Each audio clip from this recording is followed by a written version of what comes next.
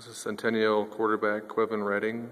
Quevin, can you talk about just what it's like as a quarterback playing for Coach Ocampo? I mean, he's known as an offensive coach, and just I imagine it's pretty fun for a quarterback to play in this offense. It's great. It makes you work real hard, and he makes sure that you're the key of the offense. You have to understand that you have to know everything, and you have to be very disciplined in his offense.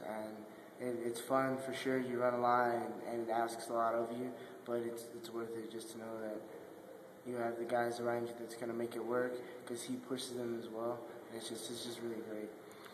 Have you guys talked about just goals for this first season? Now that the first game, is like maybe a week or so away. I mean, what do you hope to get out of this season? Just to play hard. That's kind of been just our goal in general. Is just play as hard as you can every single time you get the chance to.